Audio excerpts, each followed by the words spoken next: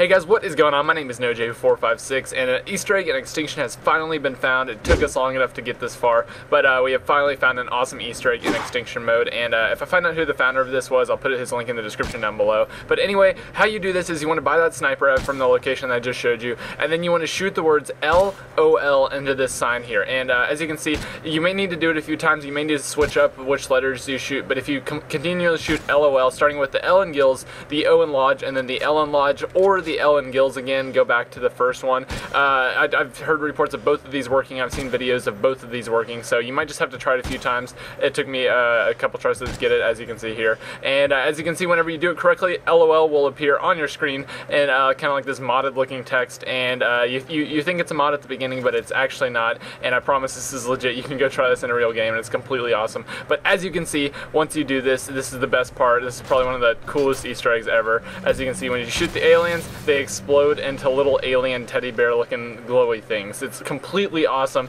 and it actually lasts for a good amount of time. I think it lasts for about 2 minutes or so, and then it'll stop. So you can kill them in a couple different ways. Not all of the ways that you can kill them will actually cause them to blow up, but as you can see, shooting them will cause them to blow up. Using the mortar strike will cause them to blow up, and you can try out some other stuff that you can do with this. But this gives me hope for Extinction mode and looking around and looking for more Easter eggs. So I'll definitely be playing it a little bit more, hunting around for more Easter eggs and sharing them with you guys. So I hope you guys enjoyed this. My name is NoJ456, and I will see you in the next video.